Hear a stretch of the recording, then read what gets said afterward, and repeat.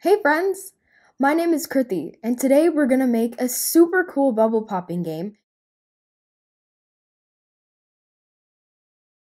So are you guys ready to start coding? If you are, click right on this green OK button and we'll get right into it. Now it might look like there's a lot of different things on our screen, but don't worry. We'll go through everything step by step. How about we start on the white panel here that has the directions. So when we're starting with our game, we want to actually add the bubbles that we're going to end up popping, right? We can find all of the blocks that we're going to use to code the different pieces we're going to put together in the toolbox here. And in the toolbox, we have all of these different categories, like sprites, controller, game, music, and a few others. But it looks like we need to go to the bubble category in the toolbox and grab this create board block and drag it right onto this gridded space that we'll call the workspace. And we can snap it right into the onStart block here. Now, did you notice something change on your screen? Yeah, that's right. If you look at the bottom right here, we have this really cool game window, and it looks like all of these colorful bubbles have shown up at the top of its screen. If that happened on your side too, you're doing amazing. Let's take a look at that a little closer. We can hit this button here to blow it up big onto our screens and make sure that all of these colorful bubbles have showed up at the top of what we'll call our game window, the window where we can see our game. It looks like we're all set. And we can move on to the next step by hitting this next button here or hitting this arrow button here as well. All right, are you guys ready to move on? If you haven't checked your game window yet, here's your chance. So we can always hit this button here to blow up our game window big on our screen and make sure that those bubbles showed up at the top of our screen. It looks like mine have, so let's move on to the next step. Since we're actually aiming and tossing memory bubbles at the bubbles at the top we have right now, we need a bubble to aim, right? Can you find the bubble category in the toolbox? That's right, it's right here at the bottom. And now we're picking up a new block called Load New Bubble right in the middle. So let's grab this one and place it right at the end inside our onStart block. So we should have two blocks in onStart, the green block here. And now we should notice that in our game window, another bubble has just shown up at the bottom. Here, let's check that out. So I can see here on my game window that a red bubble, and it might be a different color for you, has shown up at the bottom of our screen. And if it has, that's amazing. Let's move on to the next step. Now it looks like we need to go to the sprites category, and that's a new one. Can you find the sprites category in the toolbox? Perfect! Right here at the top. And it looks like we're taking this red long block here and placing it right at the end of our onStart block here on our workspace. Now something interesting should have changed on our game window. Here I see that Joy, the character from Inside Out, actually showed up in the middle of my screen. That's really cool, right? This is going to be our sprite, what we're going to use to actually aim and toss our bubble at the bottom. And here's something interesting. If you want to pick a different character from Inside Out 2, you can always click right here on the Joy character in our block, and that should take us to this window. We can head over to the Gallery tab, and we see right here that there are 3 more characters from Inside Out. So we have Fear, we have Anger, and we have Envy. I think I want Fear to be my sprite. So I'm going to click on Fear and hit the green Done button once I'm finished. And then I can check right in my game window to make sure that my sprite has actually changed from Joy to Fear. And when I'm here, I can see that I indeed have Fear on my game window. Are you guys ready to move on? Let's go ahead. And if you haven't checked your game window yet, make sure you check and see that a sprite, whether that's Joy or a different sprite you've changed it to, shows up in the middle of our game window. And I can see that Fear is right there in my game window. So let's move on to the next step. Now we need to make sure that our sprite is actually right below our bubble so that they can actually toss the bubble. So let's go back to the sprites category in Toolbox and grab this block here that says set my sprite top to 102. And once we grab that block and place it in the onStart block, we should see that our sprite moved to the bottom of our game window, just as we wanted it. It should be right below our bubble. And you might be wondering, why is it 102? Why not the number 50? Why not the number 3? Let's see what happens.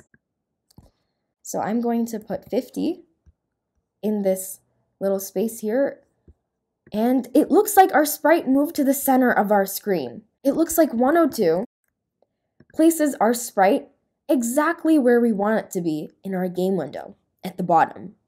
So if you change that number, make sure you change it back to 102, and we can move right along to the next step. Now we want to have control over where our bubble is actually tossed to. We want to aim the bubble.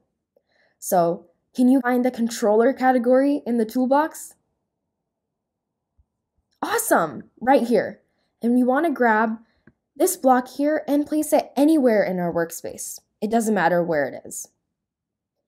And now we should be able to aim our bubble to the right. So let's check to make sure. And you can do this by using the joystick right here on the left. So if you grab the joystick and move it to the right, you should see that these little lines here that tell us where the bubble is being aimed actually also move to the right. And if you see that happening on your side too, that's exactly how it should be, and you're doing an amazing job. Let's move on to the next step so that we can also aim to the left side. I want you guys to pause and think about how we might be able to aim our bubble to the left as well. We just added this block here to move to the right. Okay, let's try to duplicate or copy this block here and change the rights to left and see what happens. So we can click on the block we just added, hit duplicate, and move the block to a new space on our workspace. And don't worry if it's grayed out. We can change each of these options from right to left.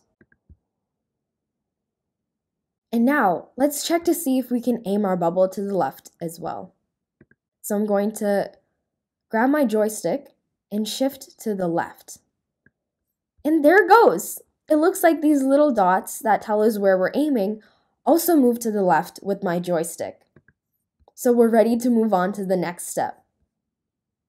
We want to also be able to toss our bubble now. We want to be able to toss it up.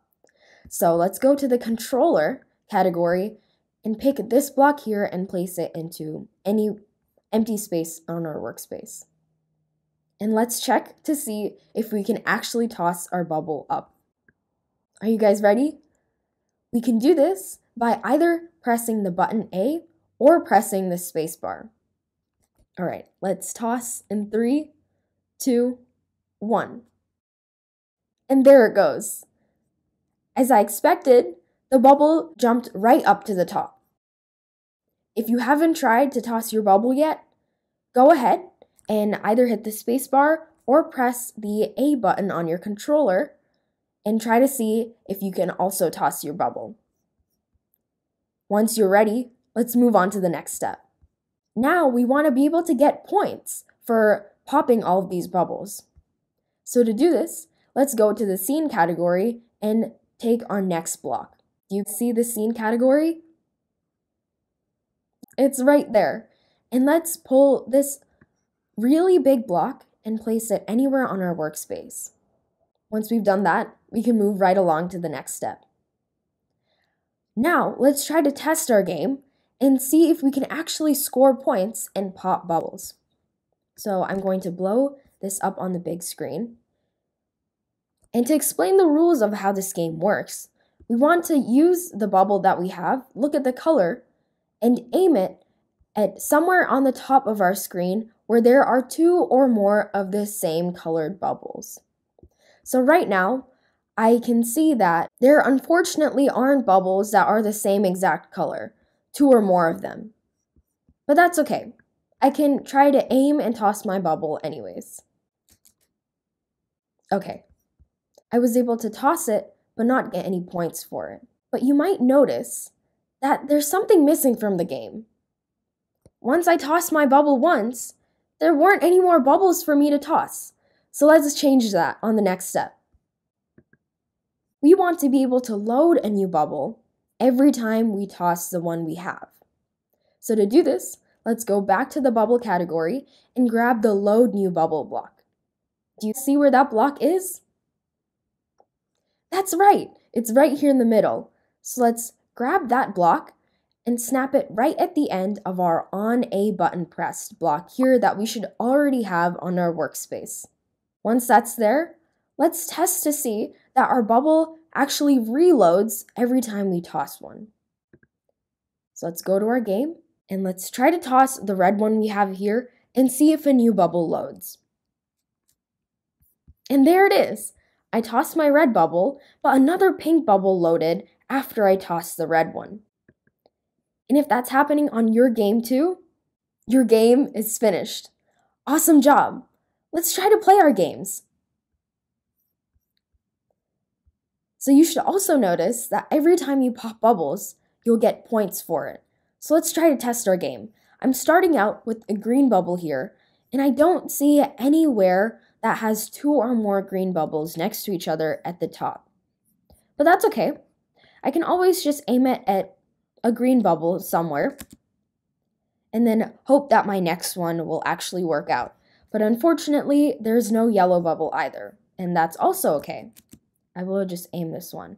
Oh, but I do see that there are 2 blue bubbles right here, and I am aiming a blue bubble. So let me try to see if I can actually toss my bubble right next to the blue ones and see if I can score points. And there it is!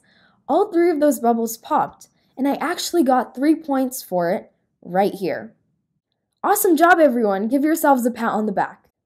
Not only can you play your game right here, but you can also share your game with your friends and family.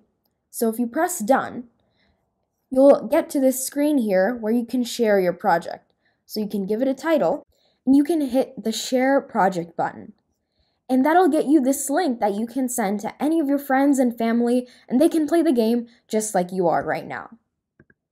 If you'd like to keep playing your game, you can always play on this window right here on the left.